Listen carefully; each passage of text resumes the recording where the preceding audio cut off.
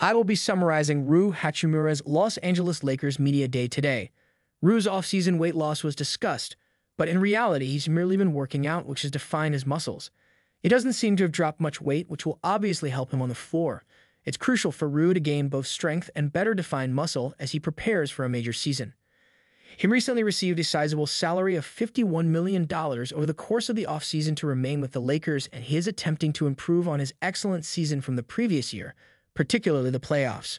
Rui also discussed how his three-point shooting improved throughout the NBA playoffs, citing his enjoyment of the big situations as the reason for this improvement. It's significant that Rui appears unafraid of the bright lights, because the Lakers tax, which states that three-point shooters who move to LA lose their shooting ability, is a major talking topic when it comes to the Lakers. It seems as though guys who were formerly proficient shooters lose their ability to shoot at such a high level.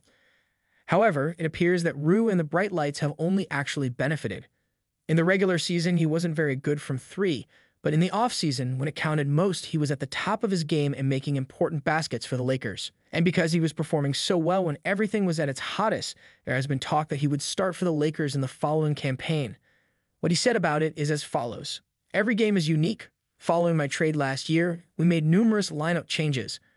All we have to do is adapt. Playing time is more significant to me. Regardless of what the coaches decide I'm here for, I want to finish the game. One recurring theme throughout the NBA playoffs was the starting lineups, including Darwin Ham and Jared Vanderbilt.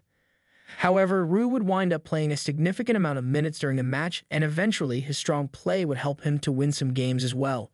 It appears that he is more interested in playing minutes than he is in being the starter. He aspires to be present during those significant occasions, and we have seen him perform admirably during those times.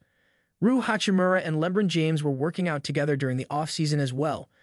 He claimed that LeBron suggested that they work out over the offseason, and he expressed gratitude for LeBron allowing him to do so. It was a wonderful experience both on and off the court, so it appears like Rui and LeBron have become close friends throughout this offseason. I'm interested to see what Rui can accomplish for the Lakers in the 2023-24 season, because he's been working out with some of the finest players in the game, and I anticipate to see improvements from him in the future season. He just finished a really successful playoff run.